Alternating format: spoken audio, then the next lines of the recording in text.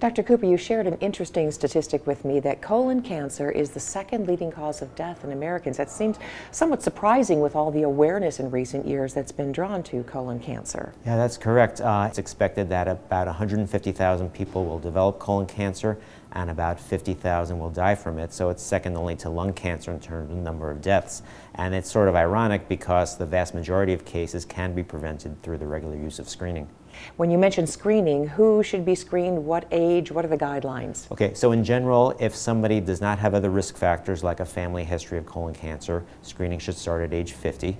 And colonoscopy is currently the preferred modality. It's recommended to start at age 50, and if you have a normal colonoscopy, the good news is you don't need it again for about another 10 years. If an individual doesn't want a colonoscopy or can't do a colonoscopy for whatever reason, there are other options, including testing for blood on the stool.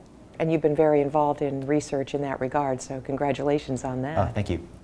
Now, what are ways that we can prevent, or are there ways of preventing colon cancer? By adhering to a healthy lifestyle, so by that we mean not eating a lot of animal fat, eating a diet that's high in fiber, exercising regularly, maintaining your weight, not smoking, avoiding alcohol in excess. These are all lifestyle factors that may prevent polyps and cancer from developing, and certainly there's no downside to doing these things for your general health. Absolutely. And are there warning signs? Regardless of how old somebody is, even if they're under the age of 50, if you start experiencing bleeding from the rectum, a change in your bowel pattern, unexplained abdominal pain, these are all sort of red flags, and you should definitely seek medical attention to get evaluated.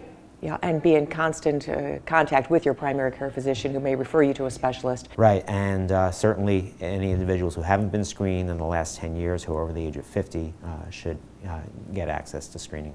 Great. Thanks so much, Dr. Cooper. Thank you.